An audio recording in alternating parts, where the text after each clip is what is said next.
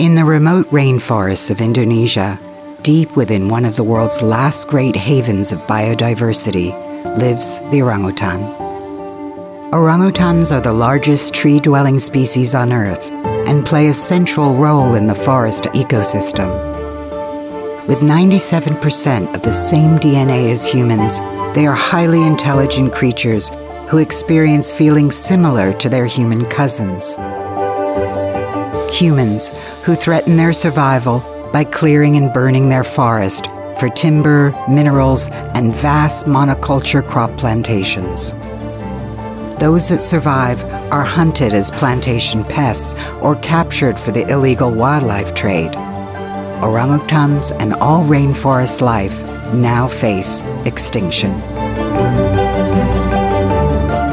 Since 1991, Borneo Orangutan Survival, or BOS Foundation, has been helping the Indonesian government to protect orangutans and their habitat, rescuing them from areas of human-wildlife conflict and rehabilitating them, with the aim of one day returning them to the forest where they can live in safety and freedom.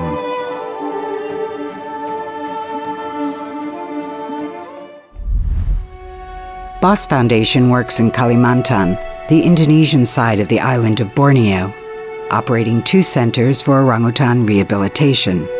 The largest center is located at Nyaru Menteng in central Kalimantan. The other center is located at Samboja Lestari in East Kalimantan. Together, these centers care for almost 600 orphaned orangutans. Orangutans are commonly rescued from deforested areas, mining sites, plantations, and villages. Those who are old enough to survive on their own can sometimes be relocated to safe areas of forest. But many young, orphaned orangutans end up in the illegal pet trade and are often kept in terrible conditions. Together with local government, a rescue team sets out to confiscate a baby whose mother was killed and bring it back to the center. This baby may suffer from trauma and poor health, requiring medical attention. A thorough evaluation determines if the newcomer has any contagious diseases that may infect other orangutans at the center. After 3 months in quarantine, the young orphan finally joins the others in the rehabilitation program. Orangutan mothers raise their offspring for 8 years, teaching them the skills they need for a life in the forest. Without this vital bond, the babies are unable to survive on their own in the wild. At BOS Foundation, human surrogate mothers take on this role, preparing the orphans for a life beyond the rehabilitation center. The under-2s start in the nursery, where they learn to climb, make friends, and explore, rarely straying too far from their babysitters. Then, in forest school, the orphans improve at foraging for food and making nests, learning directly from their caregivers. Just like children, they need help, and just like children, they won't go far without a regular meal. Orangutans who complete forest school graduate to pre-release islands, where they spend up to 2 years putting their skills to the test under the watchful eyes of the technicians. Detailed behavioral data is collected to determine when an orangutan is truly ready to go it alone.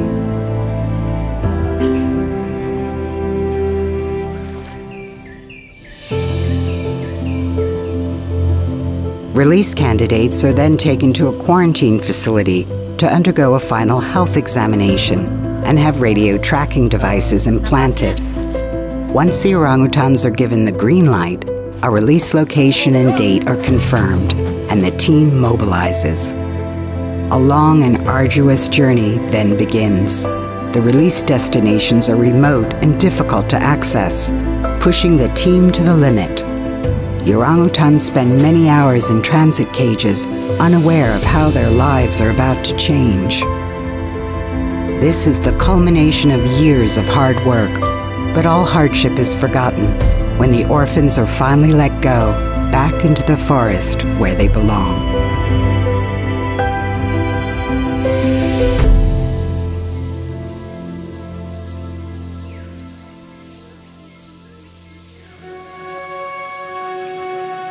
finding forests that can support new orangutan populations is challenging.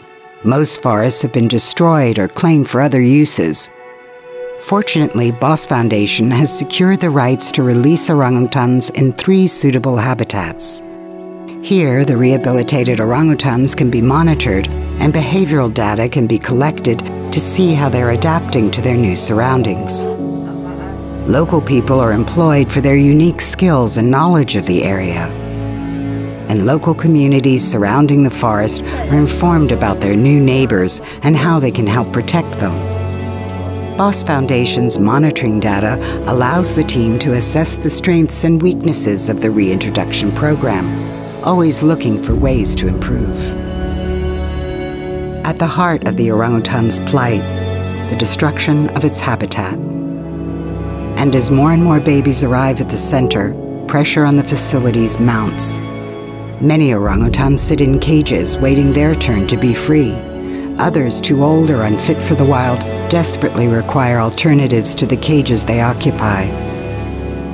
New pre-release islands are sorely needed, as well as new protected areas and release locations.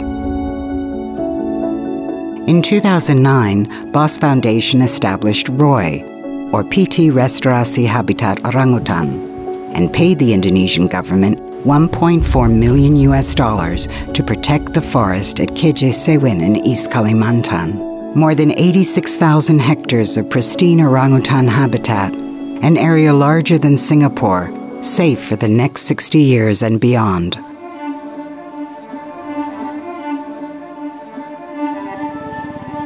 BOS Foundation also manages 309,000 hectares of peat swamp forest, an area twice the size of London, home to one of the largest remaining populations of wild orangutans on Earth.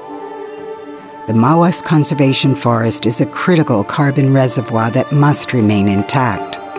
Failure to do so will not only impact the orangutan, but also the entire planet by contributing to climate change. Together with local communities, BOS Foundation is helping reforest degraded lands and re-wet degraded peatlands through blocking drainage canals, reducing the risk of habitat loss in the future. The BOS Conservation Forest demonstrates what can be achieved when everyone works together. The people at BOS Foundation are dedicated to protecting the orangutan and their habitat. Never has orangutan conservation been more urgent and more globally relevant, as we come to understand that the survival of this precious species is interconnected with our own.